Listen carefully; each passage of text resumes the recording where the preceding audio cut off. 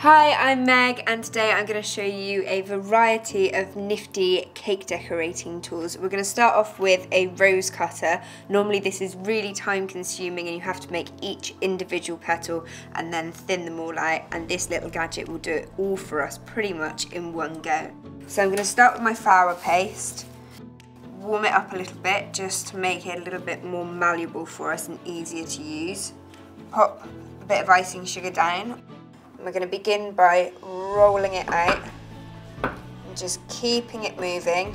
Got a non-stick rolling pin here, which makes life a lot easier.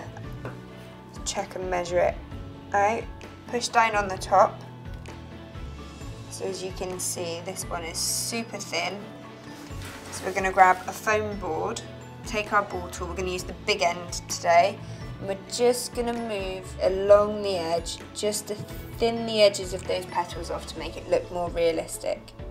So we've thinned all the edges out all the way along here. I'm going to grab a paintbrush and a bit of water, just pop it straight along through the middle so it sticks shut. And then we're going to fold it in half, and then we're going to get some more water, just pop that along the bottom again so it all sticks.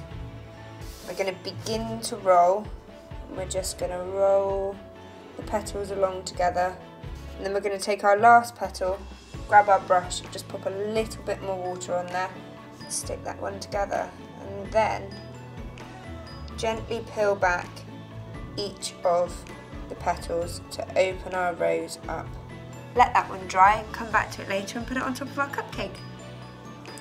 So next off, I'm going to show you the airbrush kit that we've got. So it comes with a couple of different colours and it's super easy to use. It's rechargeable, it's portable, I can move around my cake whilst moving my cake at the same time. Just take the cap off the top. We're going to go with yellow and we're going to do a nice ombre effect up the side of our cake. Squeeze in a few drops.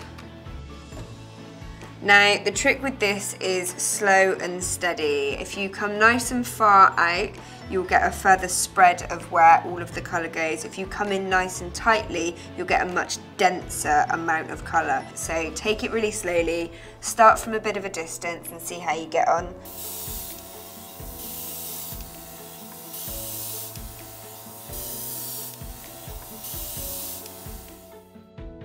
So I've now added a couple of drops of red into here, so we should get a nice orange colour come and travel up the side of the cake.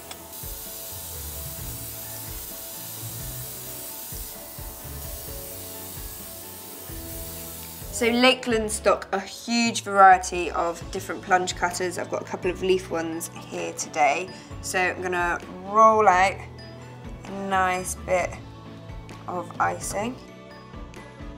And it is as simple as grabbing hold of my plunge cutter, popping it on the top, push down, take the excess off, push it down on the table to emboss it, and then I can just peel it out, and it is that simple. We've got loads of different types. We've got flowers here, and that's how I've made my little autumnal leaves, by mixing a couple of different colours together.